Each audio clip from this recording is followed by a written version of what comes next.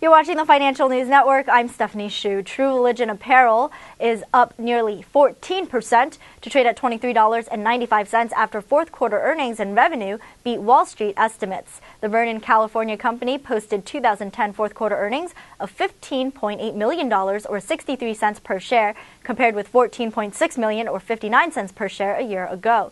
The figure is higher than the analyst estimate of 61 cents per share on FactSet. Revenue rose 20% to $110.9 million from $92.8 million. This surpassed Street's estimate of $103.4 million. As for guidance, the jean maker anticipates 2011 earnings of $1.80 per share on revenue of $405 million. Analysts expect net income of $2.02 per share on revenue of $406.8 million.